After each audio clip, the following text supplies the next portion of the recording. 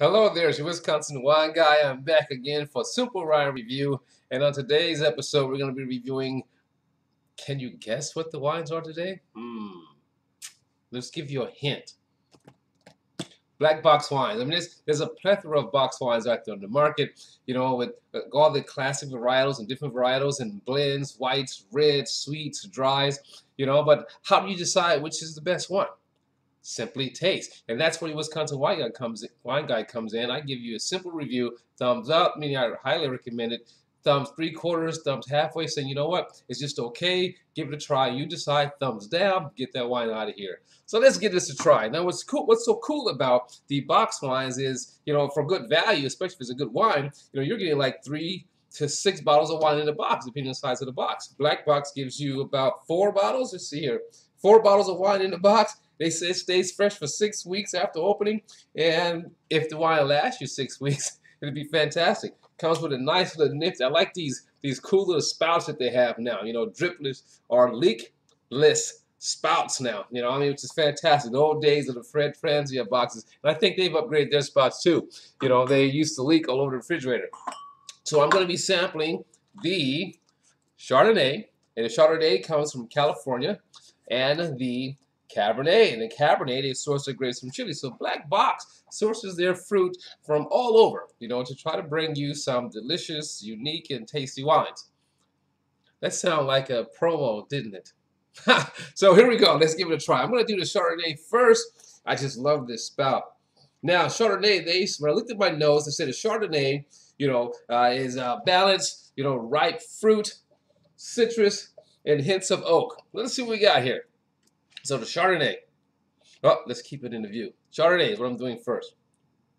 Now that nose is very fruity, kind of more like apple, citrus. You get a little spiciness on there. All right. You couldn't get out of the notes of what kind of oak that they're using on this, the Chardonnay, but it's oak aged. My guess is it's probably staves or chips. We'll find out. Here we go. The taste. So there's the rinse.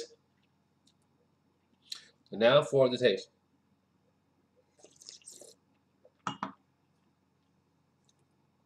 Okay, here's what we got here for the Chardonnay.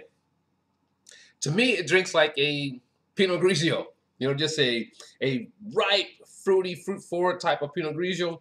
I mean, there's just enough residual sugar that I think it would appeal to those who like sweet wines or semi-sweet wines, unless you like your wines really, really sweet. I think this would appeal to those palates. But I think it's a nice, simple, everyday drinker. Something for fun. You can't go wrong with it. But I'll give it like a 3/4. Is that it? 3/4? 3/4 thumbs up. I recommend you try it, and simply decide for yourself. It's like the vintage is 2017. Again, a Chardonnay. Let's see if I get some hints of that oak that they're talking about here.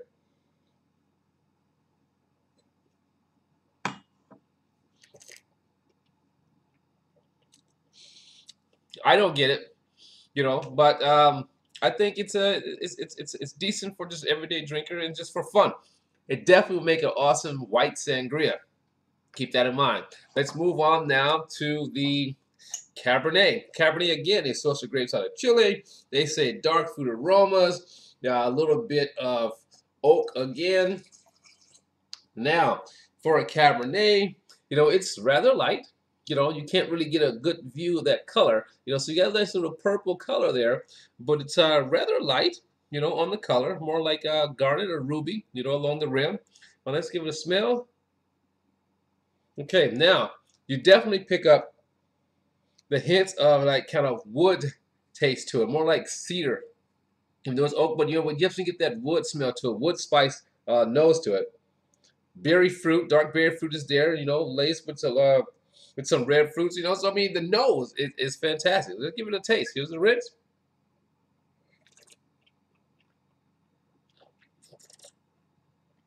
Okay.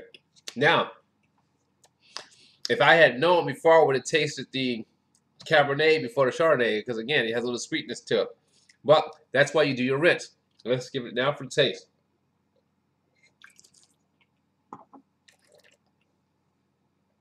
Okay. tannins, you know, like mediums type tannins, kind of bitter. You know, it's something about when you take wines, you know, that's like soft on fruit, you know, and you add oak to it, and I think, or wood to it, and I think they do too much to it. So it kind of makes it a little bit astringent on my palate, you know, kind of like grainy on my palate. You know, the fruit is still there, tannins are there, but a little bit kind of bitter tasting for me. So the Cabernet, the Cabernet Sauvignon, I'm going to go thumbs down for me on the Cab.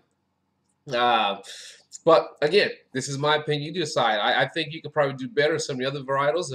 One day I'm sure we'll taste those, and I'll tell you my opinion. So your Wisconsin Wine Guy gives the Chardonnay a 3/4 thumb. I think it make awesome sangria. It would appeal also to those who like a little bit of sweetness in their wines. And then the Cabernet, I think that bitter toothpick tasting, you know, astringency on my palate, I'm just not a fan of it. So the Cabernet, thumbs down.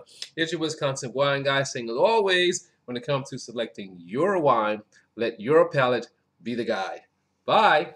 Box Wine.